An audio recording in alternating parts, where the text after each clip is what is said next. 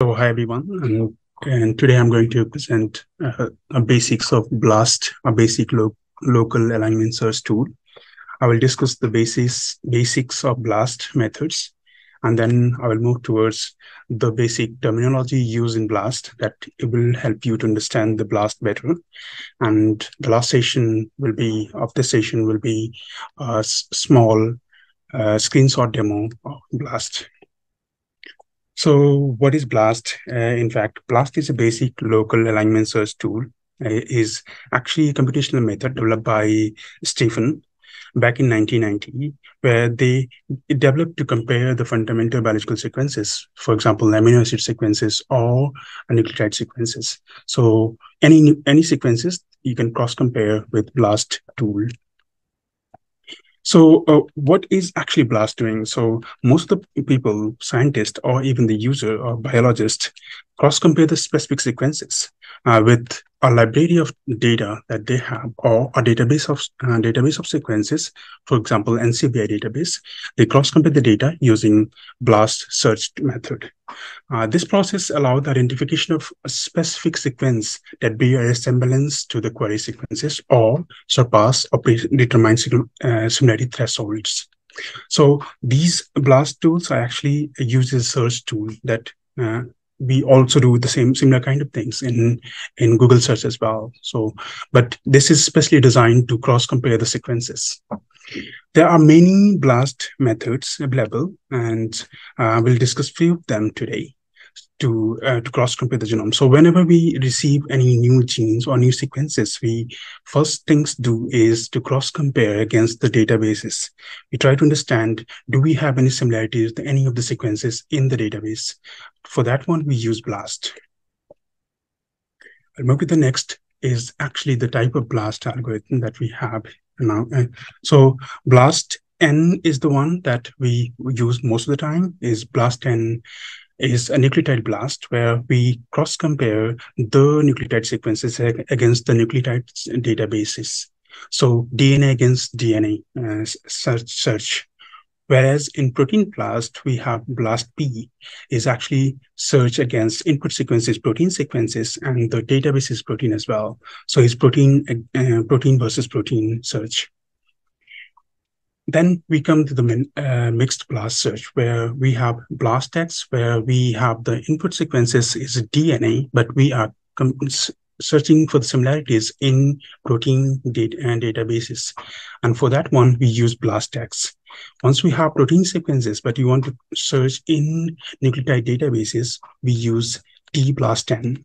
And the last one that we have is T-BLAST-X, where we have DNA sequences. We cross-compare with DNA sequences, and this is actually mostly used for the gene identification methods, where we have 6' translation. We compare all 6 sequences against the DNA translated sequences. So we have 36 combination over here.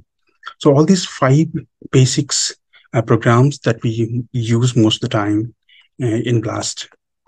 So what is BLAST used for? Most of the time, once you have a new isolated genome, protein or DNA sequences, we try to understand what is their function, what does they do, what is their name. So first of all, we are interested into finding what is the name of this sequence, or where does it belongs in the phylogenetic tree of life. So for that one, we do the BLAST. We try to find out the closest similar sequences in the database and trying to annotate or predict the possible hypothetical function of this sequence. For that one, use BLAST as well.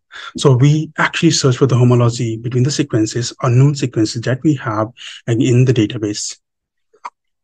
Then we also use this tool as a designing PCR primer as well. So we use this tool. We have a specific tool that's called primer BLAST that we use for designing PCR primers. Checking your PCR primer for specificity, for that one as well, we use BLAST most of the time. And performing pairwise alignment is the one that we all the time do with BLAST, using BLAST algorithm, where we search the match and mismatches in the sequences. We'll discuss a bit about this in the next slide. So how does BLAST actually work? So this is a one schema that I try to explain all the method, how does BLAST works.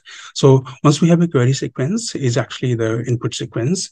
So we split the input sequence into tiny fragments, and then we sit into the database and try to search the similar matching sequences in the databases. So the first step that we do is the local alignment. Smith-Waterman algorithm methods, we use that one to show the local aligned sequences. If there is no hit at all, then we excluded this seed fragments completely. If we have any hit, yes, then we go for the local alignment scoring methods and try to extend them in both sides. And once we start extending it, we will have the better sequence match. And once it passes the threshold, and then we keep it. And if it is, then we start calling them the high HSPs, high scoring pair. If it is not passing the threshold, we discard them.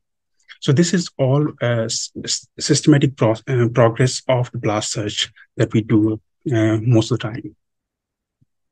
So here is one detailed information where we have the setting of the database first step, where we search for the database with words.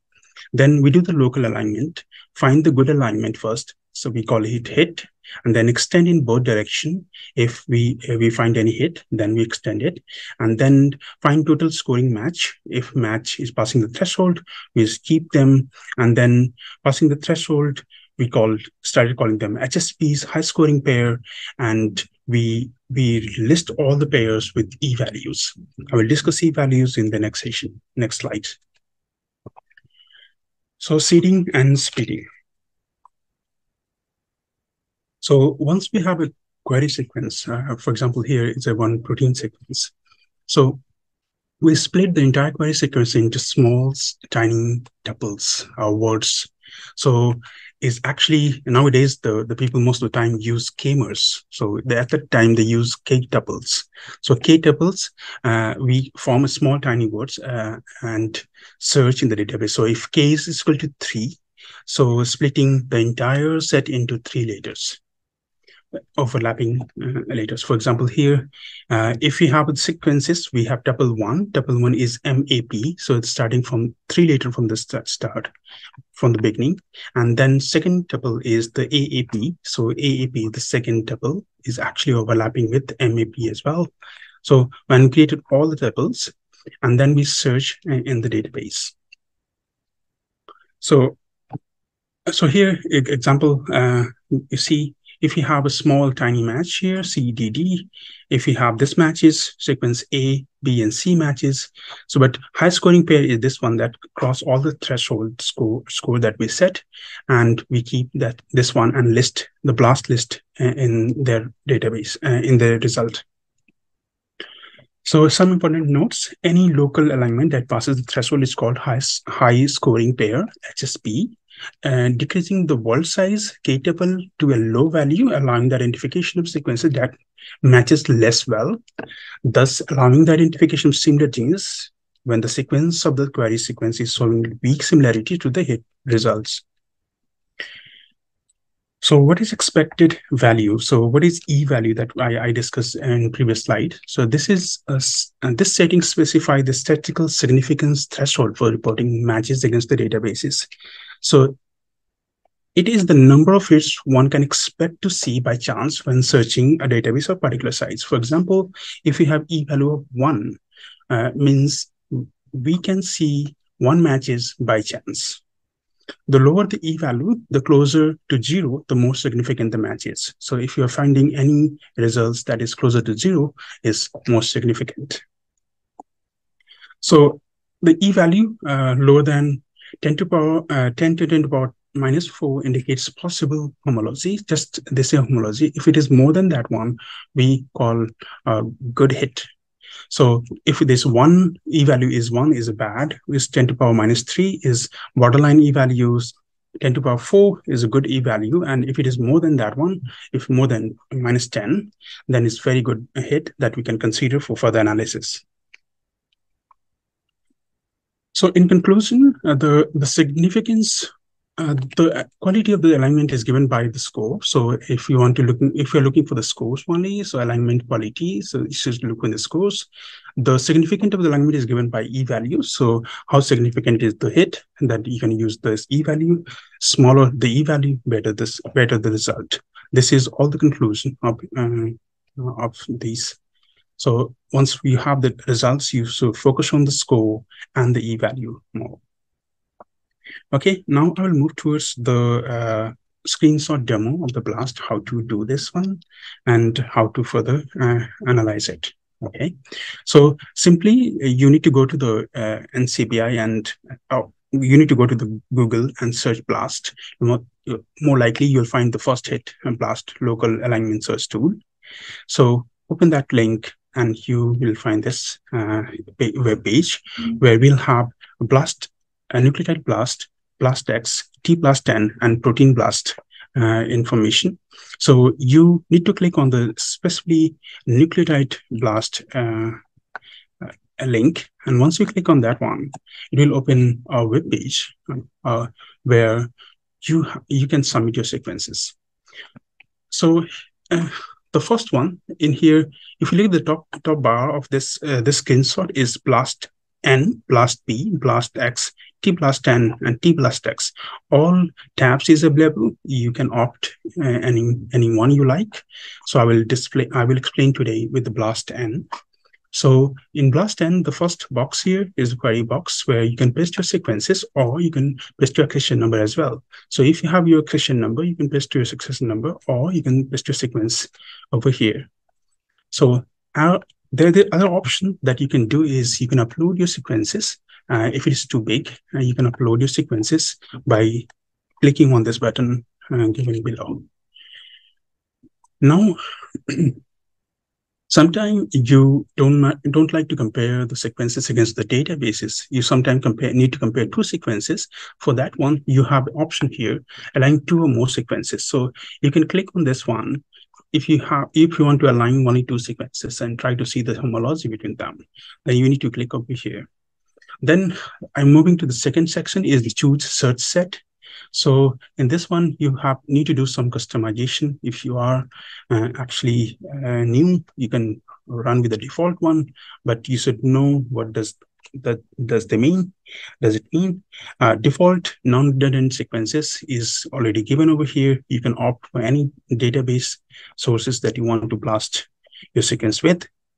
And then there is the next trait is organism. So you can opt to blast your sequences against the human genome or against the mouse genome. You can opt or enter the specific name or ID over here to search against it. If you want to exclude a specific databases, for example, you are cross-comparing our bacterial genome sequences, you want to exclude a specific bacteria, you can specify the name of the bacteria and exclude it. If you want to search your sequences against the database and want to exclude a specific organism, you can do this by clicking on the exclude checkbox over here. Then moving to the program selection, where we have, if you are looking for the highly similar sequences, you can try the mega blast option, whereas there are many other options that you can opt if you are into specific optimization. And click on blast to submit. This is a default setting.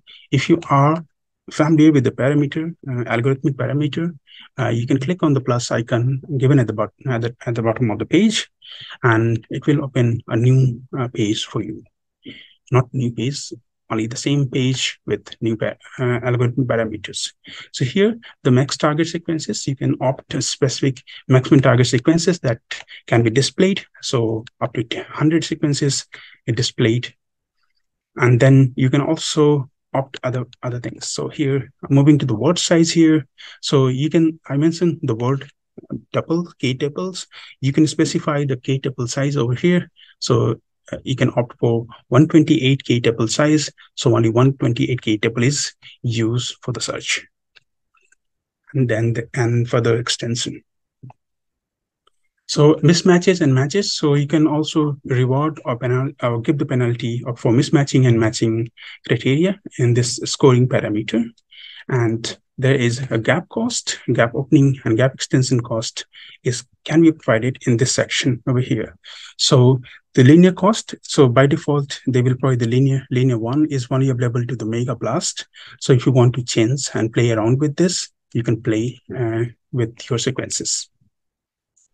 So the third section, the next is the filter. So you can specify and filter the specific or mask specific genome. So if you have the repeat sequences databases, so you can mask specific sequences over here.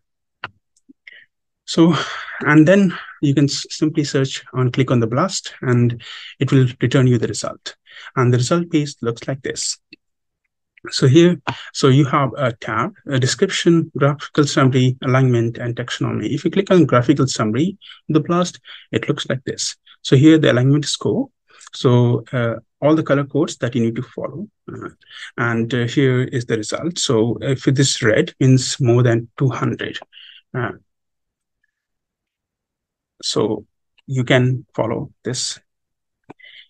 You further need to click on the description. So if you click on the description, it will provide you the detailed description of all the blast hits that you found.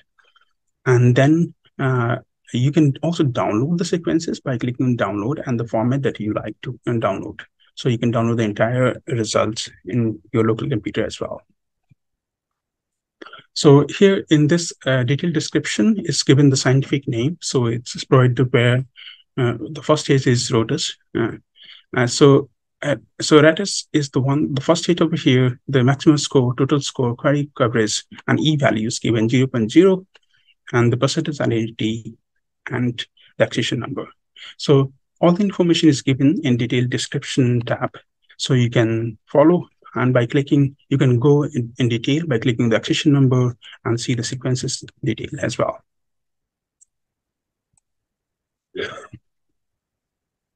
Reading the results, so it's a maximum score. So maximum score is given and the total score is also provided. I discussed earlier. So is in this the same tab that you can follow if you like.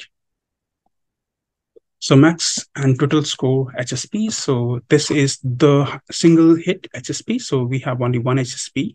So one max and total score identical. So one max score over here, multiple hit, multiple HSPs. So one HSP is over here, second here, third here. So three HSPs here. So the score is counted based on this one. So how many HSPs we have based on that one. So the total high scoring segment pair HSP is the fundamental unit of blast algorithm output.